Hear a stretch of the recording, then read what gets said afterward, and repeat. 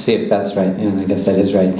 I also want to, or meant to mention in the introduction that I'm a member of the Pros and Cons writing group here in Eugene, several of whose members are here this evening. The piece that I'm going to read is a little segment of the novel from the earlier pages. I think a lot of it can stand alone, and it's pretty much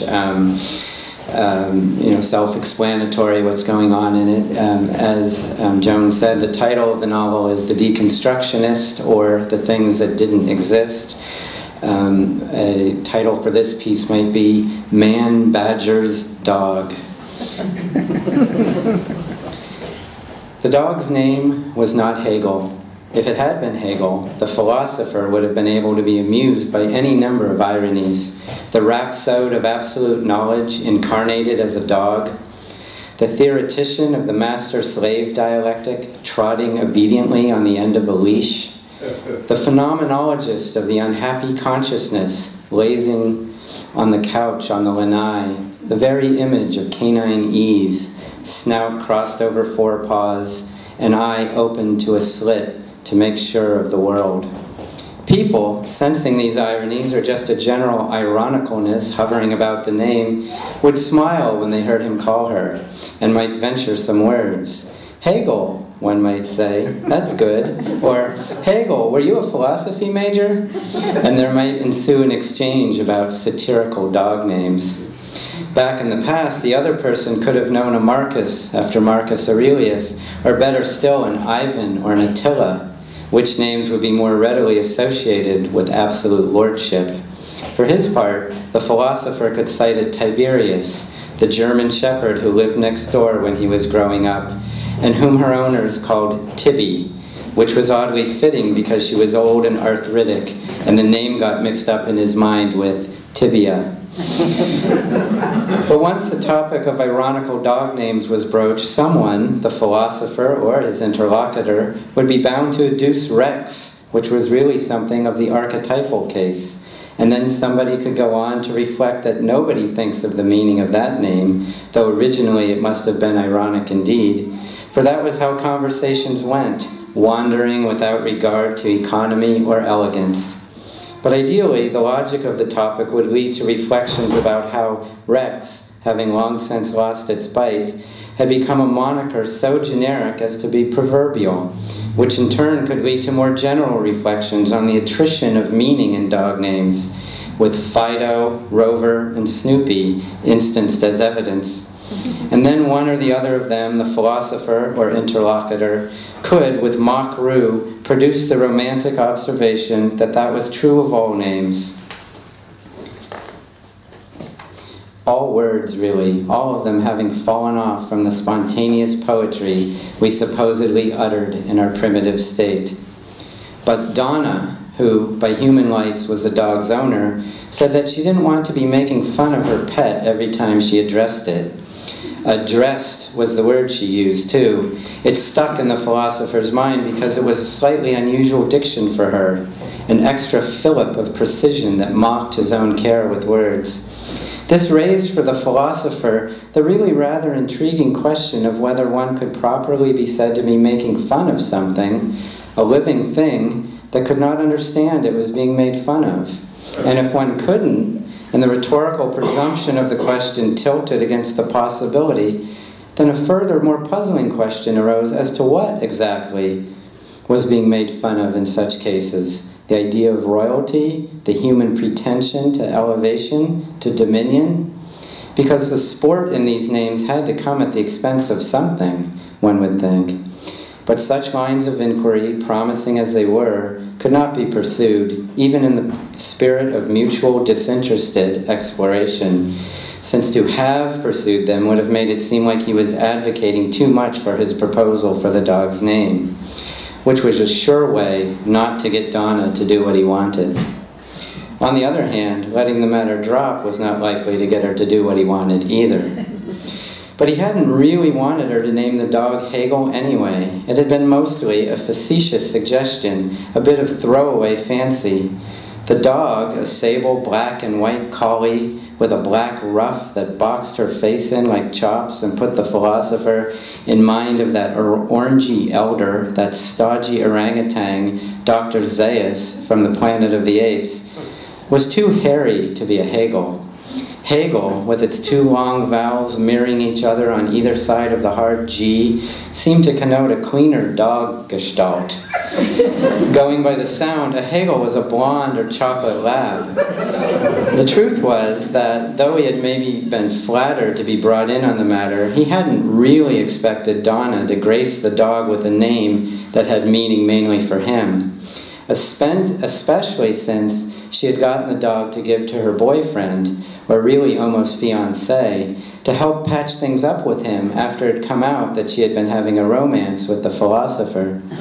For her to have bestowed the name Hegel on the dog would thus have been to affix to the pet she meant to share with her boyfriend, or really almost fiancé, a name that would have been a reminder of her infidelity for as long as the dog lasted. The philosopher understood she had really only asked him for a suggestion because she couldn't resist the urge to have him participate in her doings, which dependency showed once again, in the philosopher's view, how much of a fiction was the idea that things between them, Donna and the philosopher, had settled into mere companionability. Asking him for a suggestion to help name the pet she was giving to her boyfriend, or really almost fiancé, was a way of getting him to act as if he had so perfectly and nobly been converted to friendship that he could do so without cost to his feelings. And while when he took stock of those feelings he could say with conviction that he was quit of all romantic interest in her, still, it galled him to think she would ask him to help tie the bow on the present she was offering to the guy he had not even regarded as a rival, but as a clumsy, unwitting obstacle to his unalloyed enjoyment of her affections back when he wanted them. That wasn't friendship, that was vassalage.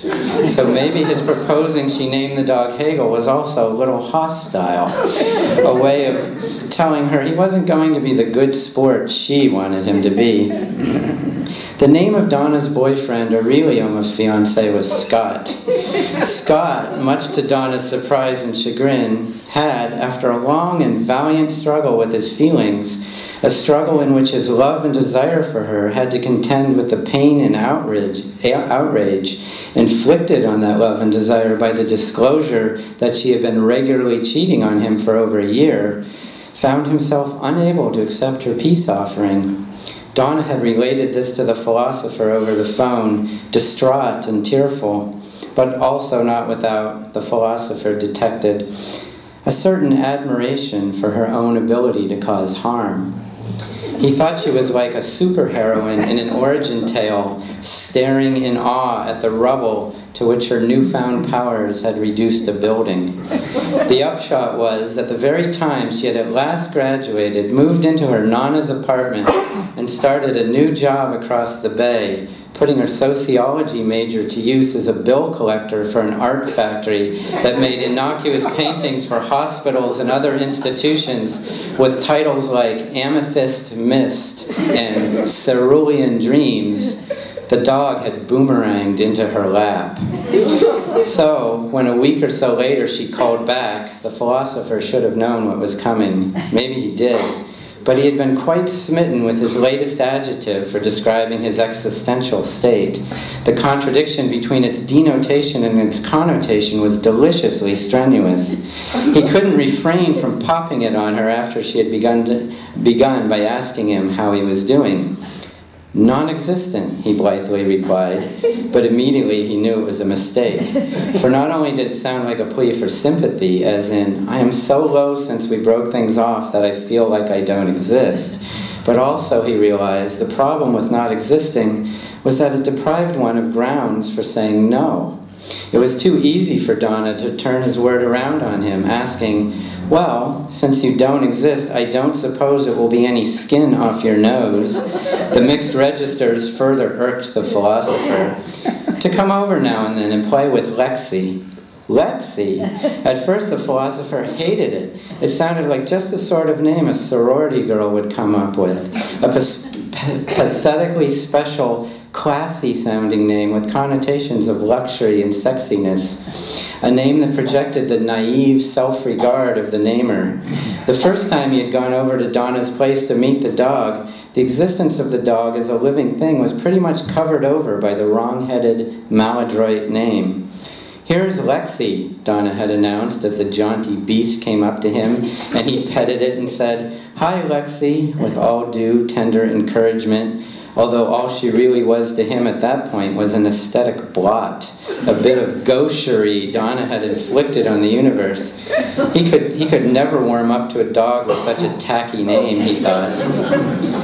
Though it pleased the philosopher that Donna's bright scheme had backfired and she was saddled with a large quadruped requiring daily care and attention at the beginning of her new, free, post-collegiate life, he was not so stingy as not to help her out by going over a couple of afternoons a week or so and walking the dog, though not so often as to let Donna off the hook of her mistake completely. He would help out some, mostly because it made him feel bad to think of the dog left to dangle in the void all day.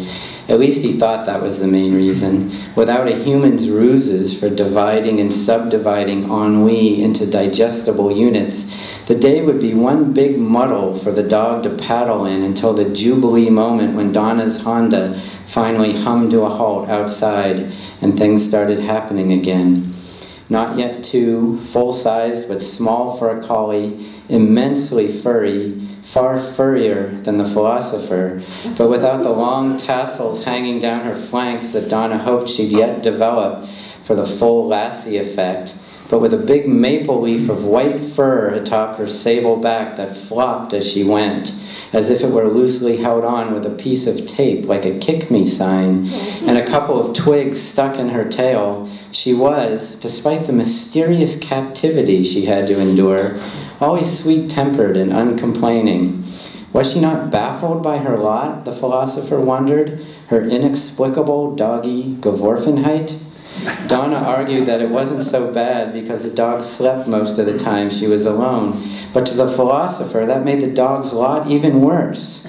Forced to spend her one chance at life comatose, absent from her own cameo on Earth? As he consorted with the dog, the divide between her name and her being closed soon enough.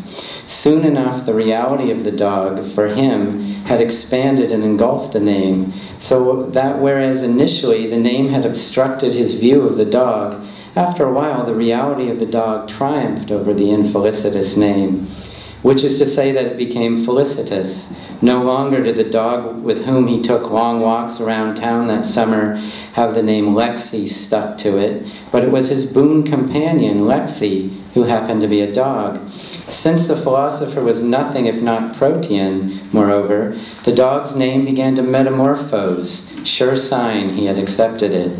In just over 3 months, it had turned into Lex, Lexicon, Lexical or Lexical Beast, Dyslexy, Exile, Exley, Exlex, Exlax, Exolotl, Exlassie, Lasexy, and there was no reason to think it wouldn't keep fructifying indefinitely.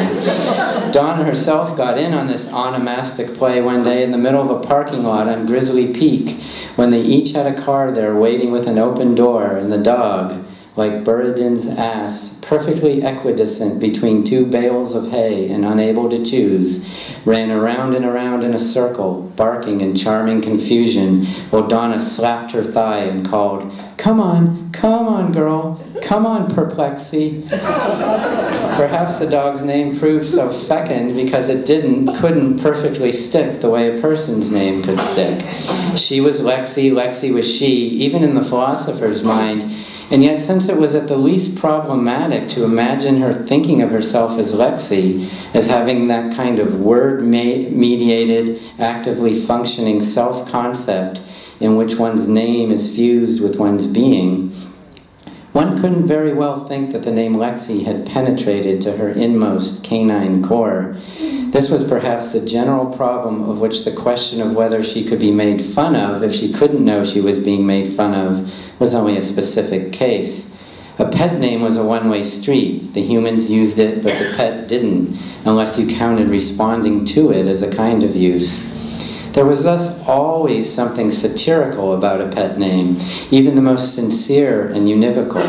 A pet name was a bid to extend the domain of human meaning beyond its borders, a gesture at once mocking that is, of the human imperialism as much as of the uncomprehending pets, and poignant.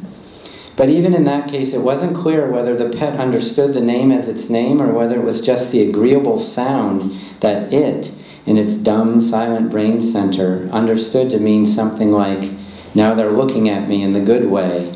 Now something, food or walk or play, is going to happen. Of course, the possibility existed that the tone was the chief cue that tickled the dog's ear.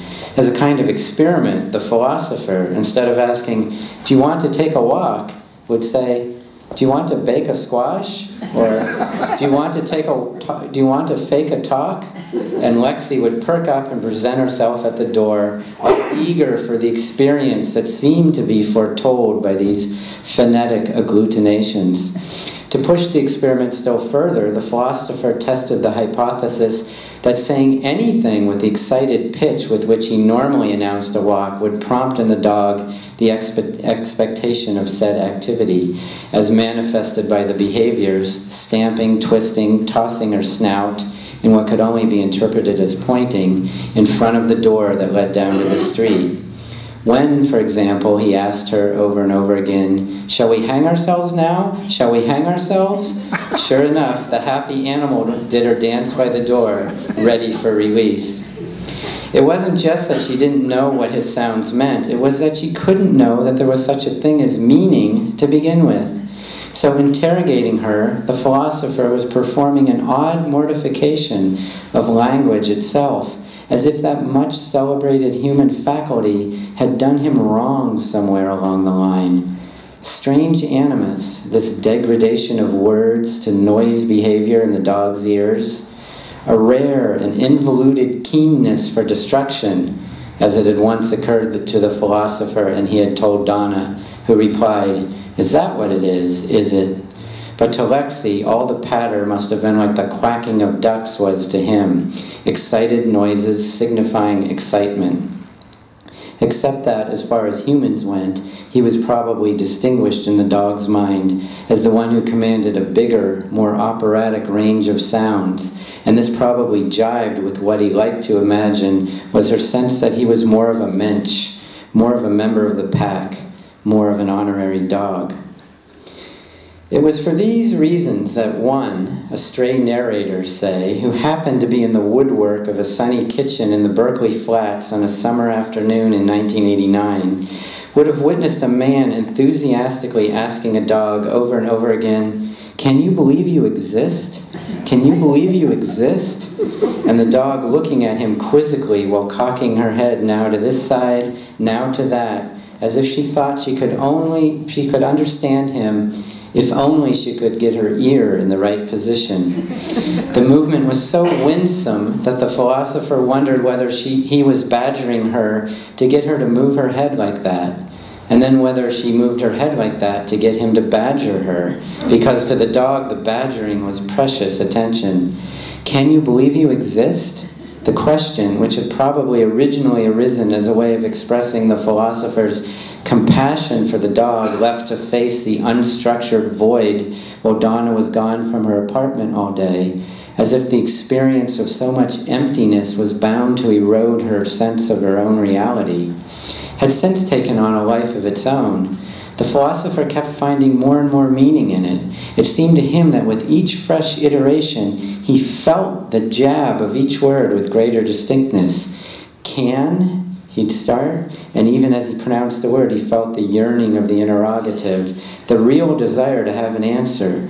You, ambiguously addressing the dog, and also anyone, any being who could do that. Believe, as if that mental act needed to be performed with the right ardent sincerity to lift it above mere skinny supposing and thinking, which was what the philosopher was trying to do by meaning his question keenly enough in mind or gut, so that then the object of that belief, you, the same you, canine or human, that was trying to reach itself with the belief, was made to seem uncanny, as did this weird thing, exist.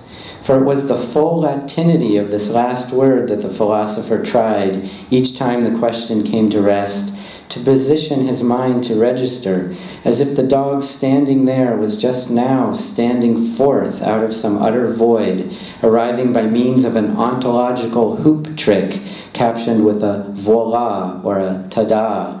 All the while, the dog increasingly whipped up, tossed excited looks over her shoulder, where somewhere lay the child's boot they tussled with when they tussled. But no word sounded like boot here. Major meanings were in play. Can you believe you exist? The philosopher asked again, insisting he felt more deliberately than ever on each word. When, in the alembic of his soul, he crossed the various ways he could stress the words with the gamut of humors with which he could produce the question, keen, probing, scoffing, innocent, hortatory, giddy, vehement. Every offering of the question on an ideal empirical level was different. Each one had a different spin, a different English. With each release, his soul leaned like a bowler trying to steer the ball with his abdomen as it skirted the gutter. So again, con brio, can you believe you exist? The question now an exclamation of wonder and joy, as in, isn't it great that we exist? Isn't it fantastic? It was an outcry in which the excited words expressed the inability of consciousness to compass an amount of wonder commensurate with the big brute luck of their being there. For there they were, a pair of big leisured mammals, a Canis lupus familiaris and a Homo sapiens sapiens, two lumps of protoplasm, as his father used to say, trying in an awkward, affectionate way to disclaim the wanted human view, although it had never quite worked for the boy, whose aesthetic sense had balked even then at deriving fur from plasm. But in any case, two big respiring bodies blossomed up out of nothing, lit by beams from a distant burning star sent straight across all that space to find them there in that kitchen facing off. The philosopher paused, scrutinizing the dog, scrutinizing him. The dread moment of leave-taking was imminent. Behind a splash of glare, the wall clock poked on, a Sisyphus on stilts, making its way up and down the same snowy Olympus, each loose snap of the minute hand wobbly establishing its next toehold. The cupboards, the stove, all the surfaces of the white enamel room were positively aglow in the sun. Can you believe you exist? The philosopher asked, now with a kind of hopeful innocence, and then, can you believe you exist? With an almost angry desperation, trying to squeeze his mind to believe he could find the key to unlock speech in her, translate her across the species.